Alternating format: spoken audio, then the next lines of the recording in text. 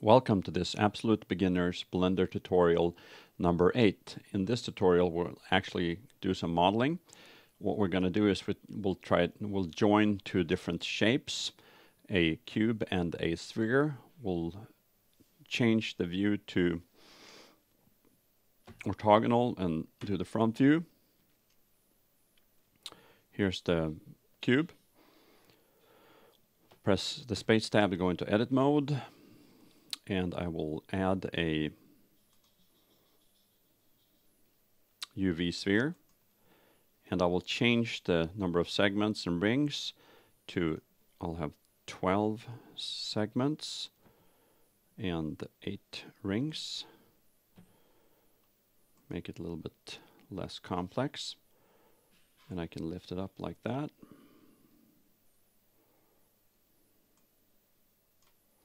So now, if I go back to object mode, you can see that these two are one object. The mesh is not joined, but they're still one mesh.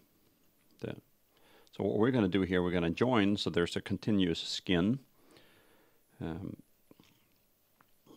I want to deselect the spherical part, and I'll choose the take everything, the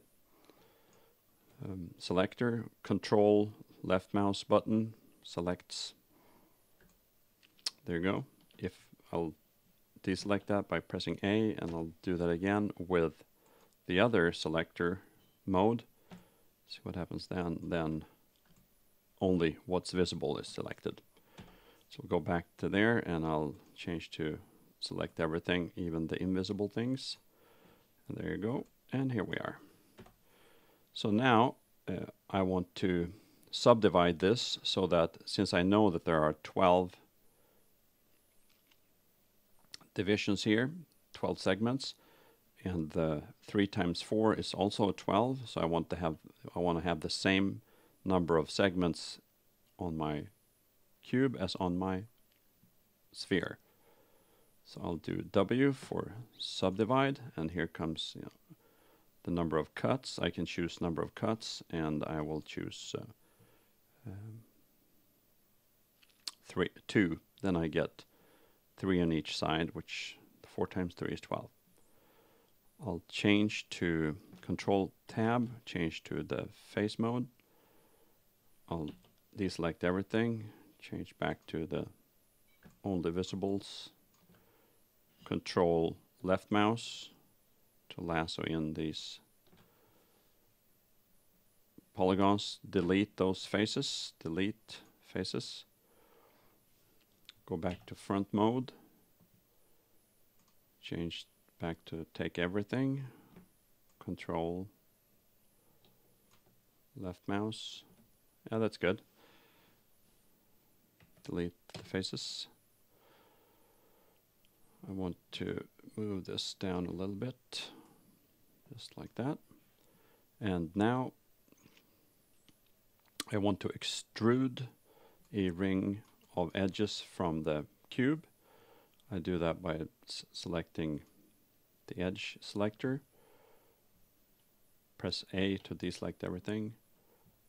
I'll change back to visible only, and press Alt and the right mouse button. Go back to 1, in other words front view.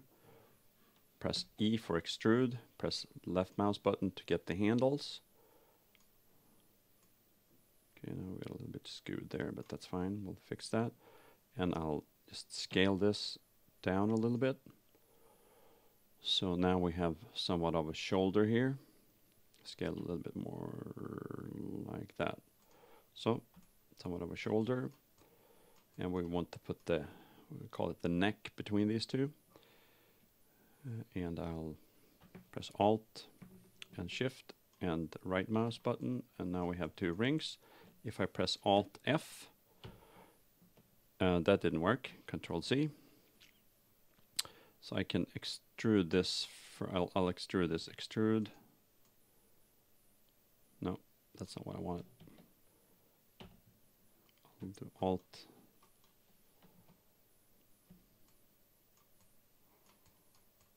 I'll have to regret or undo some undoing.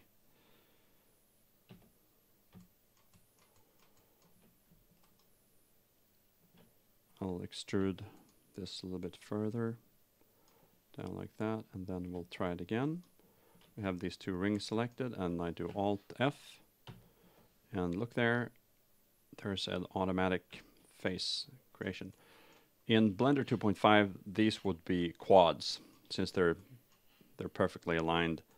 That wouldn't be a problem now. It's not fixed quite yet. It's better than it was in the early 2.5s, but the 256 still, there are some kinks. Now we're going to look at this from the object view. You can see that how the flat shading is, and we have chosen flat shading. We're going to select everything and choose smooth shading.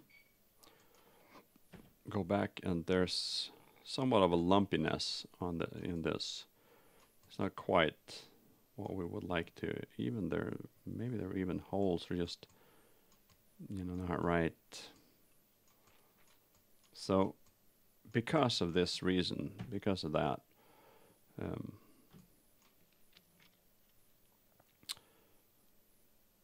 I would rather, in a small model like this, instead of converting these to quads, I'd rather just do this.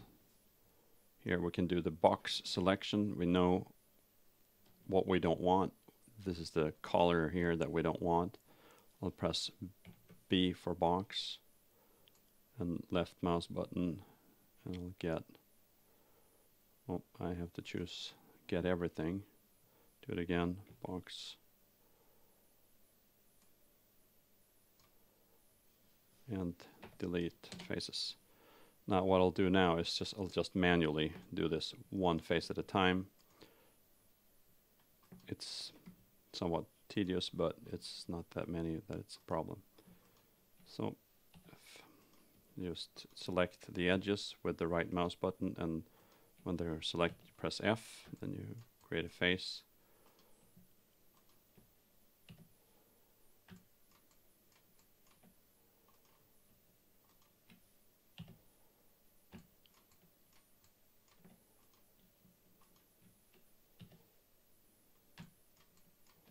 Even if these quads are not quite, what can I say, perfectly aligned, they're still going to look better than the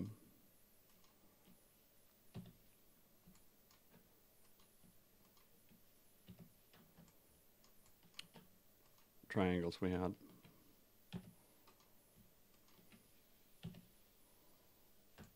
Okay, we're back. And there seems like there's something not quite right here, and I'll take a look at this, see what that could possibly be. Delete that face. Okay, there's something missing there. Delete that. It was one of those triangles that still were there, causing a problem.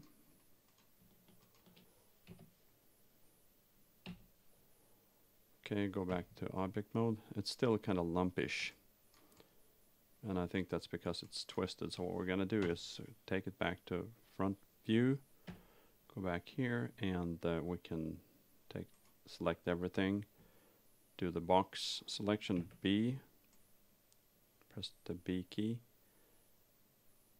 and go down to select. Now we'll have to do that again while we're in face mode. So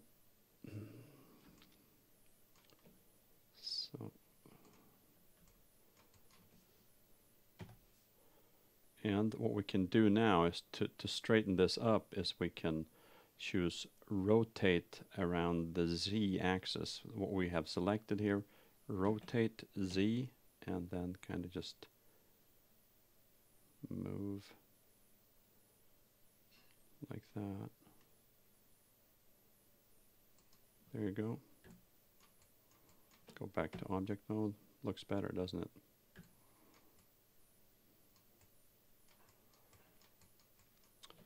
So now we have joined two shapes. I'm going to end this tutorial here, not to take too much time. I will return to the exact same point for tutorial number 9.